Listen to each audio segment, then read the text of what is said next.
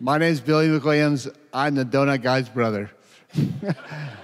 I've run this kitty, but 45,000 vibrators, you think that would be worth something. I've owned Erotic for about 7.5 years. It's a privilege. It's really fun.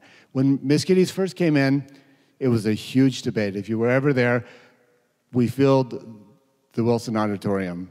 There's a huge debate. You'd think it was clean, but it was a really interesting. When you read the emails, or excuse me, read the letters to the editor and you read the stories, people had permission to say vile things about other people. It was not a happy experience.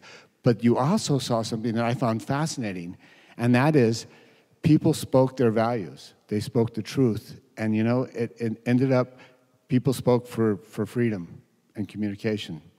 Miss Kitties was started by Father John Bauer. He was a gay Catholic priest. He was also a convicted pedophile. He died in prison, and he took sexual liberation too far. He had 2 cats. One was Miss Kitties. The other was called Fellatio. Here's me in 1984. Please notice the push-button phone, the 8mm film. That was a long, long time ago. It's so great to watch the way the world has changed in this time. So I started as a manager, and then I started selling the Love You inflatable sheep. I sold one today. It was great. I sold 100,000 of them, including sheep to Australia, right? Who doesn't love sheep? But there's a dark side to sexuality, and I think that really showed up a lot in the 80s and 90s. HIV killed tens of thousands of people. And I think when you look at the response, when you look at the AIDS Coalition, and you look at people responded to that, and they humanized that, and they brought the quilt to town. And when you look at this image to your bottom left, Sally Jo Clausen was a Montanan in that picture who died of HIV. And the quilt brought this images to people understanding the real people who died of HIV and AIDS. It humanized that. And again, Judy Shepard came to town in 2000, and she talked all about on her son's birthday because of an anti-gay episode at MSU. And she talked a lot about, and she said to me, Bozeman is Laramie, and the world needs to change. And it has. So, and then you talk about a gay pride march in 1997. You can see the dialogue and the communication and the dehumanization of people that allowed people, thousands of people, to die. The dialogue has changed. It changed because the internet. Everything changed. When you saw that happen, that created new groups of people, new ways of communicating, normalizing sexuality for people who don't necessarily understood that. So communication got better. New organizations came up like PFLAG, like Pride, like the AIDS Network. All this work humanized people who were marginalized in our society, and they built and they produced new ideas and new people. And they said, this is unacceptable to dehumanize people and allow them to die. You see that in cultural institutions like the drag show. And you see that in terms of transgender communications.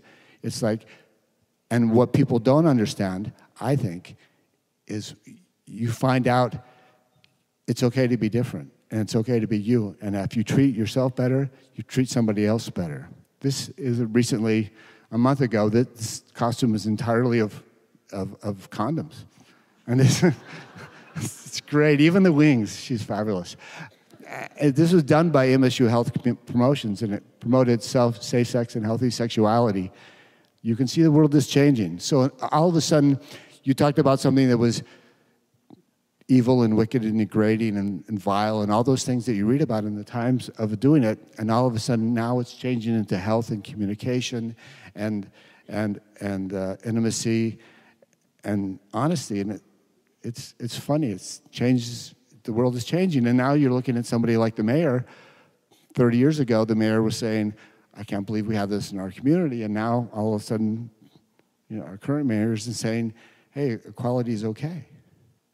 And in a month, right? And in a month, we're probably going to have equality nationwide. So you can see that, well, mostly there's a change, right? Other than the little flashy, things, but it's been a big difference. That it's fun to watch the world change, and I feel honored to be part of that great process. And you can see how it's changed in terms of what we've done. Is it used to be that DVDs and magazines were 30% of our sales, and that's just 5 years later, it's completely the other way around. So it used to be more male-centric. No, it's never been a better time to be a woman.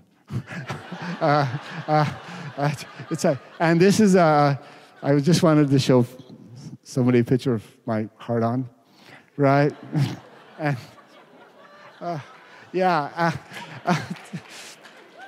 thank you. The world is a better place. And here's a few things I've learned. In 30 years in the sex store, most people are normal, and most people feel guilty about being normal, and they shouldn't. Repression causes many more problems than expression. Sex is always going to be controversial, and that women are leading the sexual revolution. Thank you.